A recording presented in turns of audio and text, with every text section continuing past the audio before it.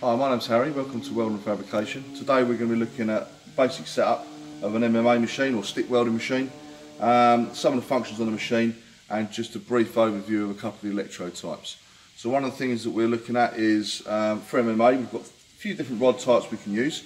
There's 6013s, which are a rutile, so general purpose electrode. So for most general applications they're absolutely fine. We've got this particular one here, which is a 7018.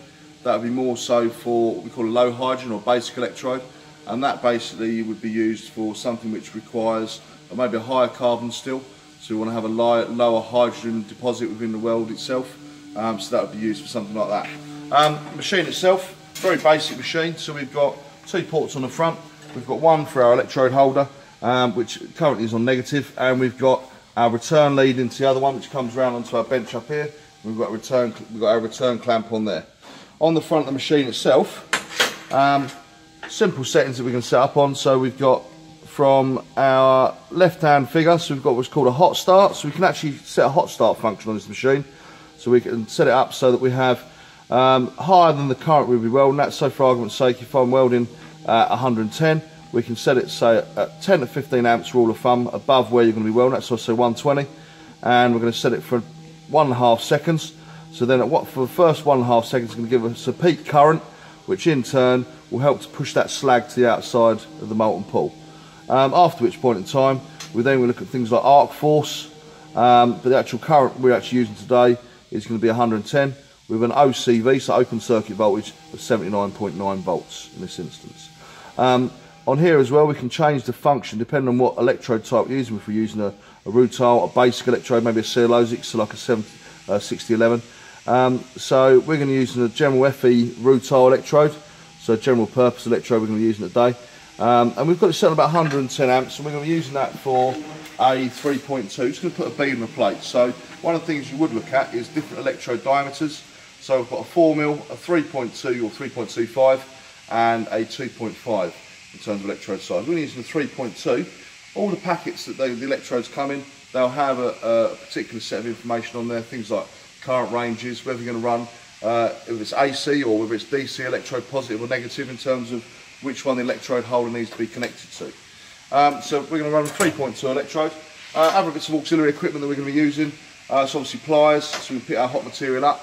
We've also got a wire brush for cleaning it down, and a chicken hammer just for removing that slag that finishes up on the outside of the weld itself. So that slag does multiple things. Helps protect it while it's cooling down, helps to maintain a nice consistent bead profile, as well as this flux covering on the outside, which is obviously what produces that slag.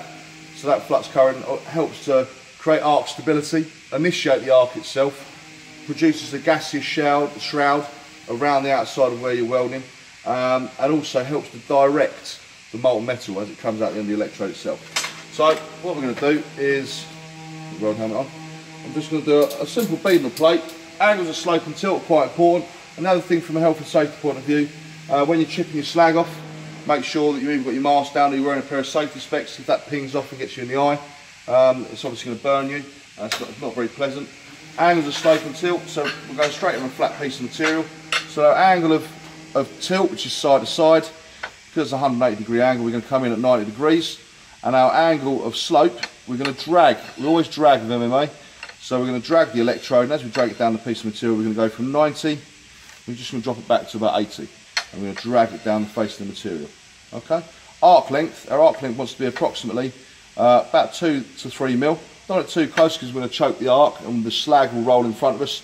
We'll end up with slag inclusions within the weld. So we want to keep a nice consistent arc length and just keep feeding that electrode in as it burns away to make sure we keep that consistent arc length. Okay. So we're using a twist grip style electrode holder. So electrode goes in like so, and then we're going to twist the head of the torch so that's locked off. We can bend the electrode. You don't want to bend it down too far down this way.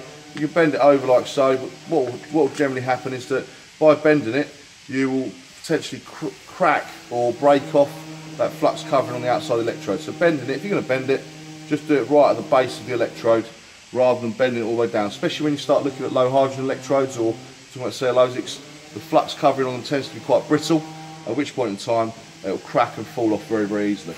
Okay, so we're just going to create a nice bead on the plate, strike the electrode like a match.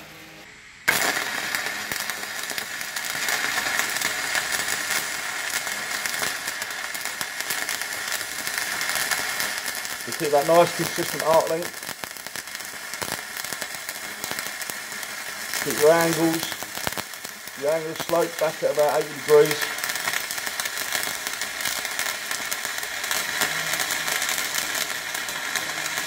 And your angle of tilt at 90. What we should find, let that cool down ever so slightly. And again, remember, you shouldn't have to hit it hard, you should just get a tap from the side, it doesn't peel up itself. You should just get a tap at the space of the well like so. And then just give it a little wire brush.